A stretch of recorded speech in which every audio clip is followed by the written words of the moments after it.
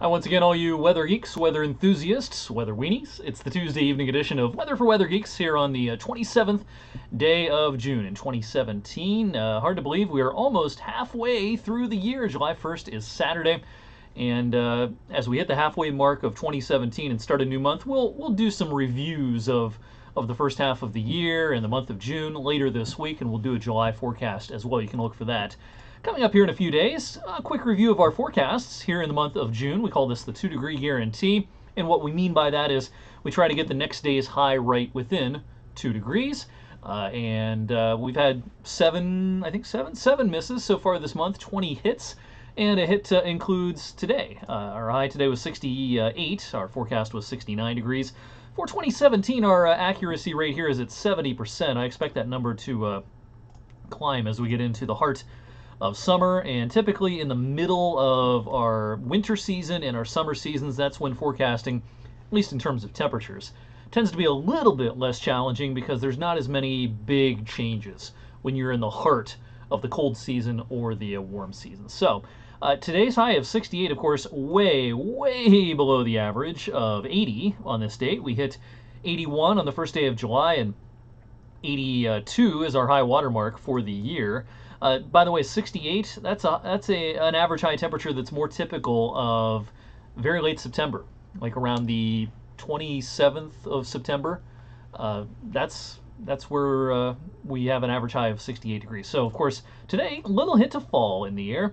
We did not have any rain in a lot of spots today. A couple of showers this morning from roughly I-80 on North and Trumbull County, parts of Mercer County. Showed a similar graphic last evening, but here's a look at a comparison for May and June of last year and this year. This period has been quite a bit wetter. Things are a lot greener and more lush than they were late in the spring and early in the summer season back in 2016. Now, it ended up being a pretty wet summer last year, but most of that was in July and August. June was not very wet at all. Our weather map this evening at 7:15 p.m. shows high pressure. That's that circular area right over Ohio and parts of Kentucky, West Virginia, Western PA. That's a bubble of high pressure that's almost right overhead. And our cumulus field continuing to dissipate this evening. We'll have a clear sky, very comfortable temperatures for later on tonight. Big picture for tomorrow. Notice our forecast high tomorrow is more seasonable, 78 degrees. Our average high tomorrow, 80, 81.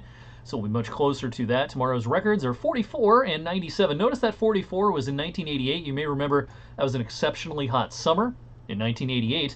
The air was so dry that summer that we had a lot of hot days, but the nights were actually very cool during that hot spell. There were several record lows in that hot summer of 1988. The air was dry enough that temperatures were able to fall at night. When you don't have a muggy air mass like tonight, temperatures can fall. So with a dry air mass tonight, we'll also be on the cool side. Down to about 50 tonight. That high slips off to the east tomorrow. Beautiful day tomorrow. I think there'll be some high, thin cirrus clouds for the afternoon, but no big deal there. Great day to get outdoors tomorrow. Here's a look at Thursday, though. Now, we're firmly in the soup here on Thursday. Back to the muggy air. Dew points will rise through the 60s. This weak front approaching. I think there will be a couple of thunderstorms around, especially after 1 or 2 in the afternoon on Thursday. And that threat for wet weather will continue into Friday because this front's going to hit the brakes. Now, it's a weak boundary, but it's a boundary nonetheless. It'll be a focusing mechanism for shower and thunderstorm development on Friday. Don't think Thursday or Friday are rainy days. It's not going to rain all day, but there will be that threat for some showers and storms. The Storm Prediction Center does have parts of the region outlined in what we call a slight risk on Thursday. That's the yellow area. That's a category that's kind of towards the middle of the scale here. Generally, when we're talking about a slight risk, we're, in general, talking about scattered severe storms a possibility. They would typically be fairly short-lived, not necessarily all that widespread. Do think the highest risk for severe weather Thursday is probably in northwest Ohio, into parts of northern Ohio. It's a little lower once you're into the Mahoning and Shenango valleys, but still we want to keep our guard up for Thursday afternoon, Thursday evening. Any of these storms could get a little bit rowdy. Certainly enough juice in the atmosphere. Let's start talking a little bit about the upcoming weekend. Let's jump over here. And the weekend, I think, is going to be overall not bad at all. Again, Friday unsettled at times, even though those thunderstorms could be kind of few and far between depending on where that boundary sets up.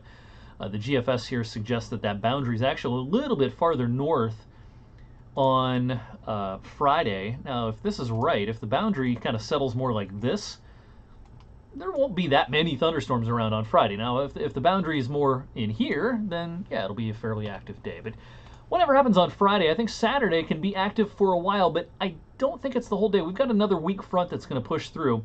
It's a little bit stronger than the Thursday-Friday boundary. And let me back up here to Saturday. The timing on this is still in question. There's some model disagreement, but here's the GFS suggesting the front is right here, right around lunchtime or so. If this speed is to be believed, we'll have to keep the threat for wet weather into at least early to mid-afternoon on Saturday. Some of the other modeling's faster. If the faster ideas are right, then rain chances may go down to nil by midday. It may actually be a pretty nice afternoon. If the front is a little faster, the dew points will start to drop, and it'll turn out to be a nice day. So we're rooting for a faster front if you have outdoor plans on Saturday. On Sunday, I think it's going to be beautiful. High pressure builds in, and this will be a day where the dew points drop. They may not drop for very long. It's going to turn pretty muggy, I think, for parts of next week, but Sunday I think will be a very nice weekend summer day. What about after that? Here's a look at the overall pattern. We're showing temperature anomalies, differences from average. The blues and greens, of course, are cool. Oranges and reds are warm. This is the European modeling, showing around the 4th of July, kind of a ho-hum temperature look for our region. I think the 4th is likely to be a fairly seasonable day. Upper 70s, lower 80s, seeming likely right now. Now, what about the chance for rain? A week out. We can't do much better than saying there's a chance. That's what you're going to get a week out. There's a chance for a couple of showers and thunderstorms on the 4th, but make sure you're checking the forecast very frequently as we get closer to the holiday, because we'll be able to really hone in on it. But a week out in the summer, a chance for a shower and thunderstorm is all the skill we have a week out as far as details. After the 4th, I do think it looks pretty warm. Now, not super crazy hot. I don't see a lot of 90s in this pattern. But late next week, a lot of widespread warmth across the Great Lakes and New England overall. Hey, it looks like summer. Nothing unusual for the first couple of weeks of July. That's tonight's weather for Weather Geeks. I'll have a full update tonight on 21 News at 11. Make sure you're following me on Facebook, Twitter, and Instagram. On Twitter and Instagram, I'm Eric, WFMJ. I'll see you back here tomorrow evening.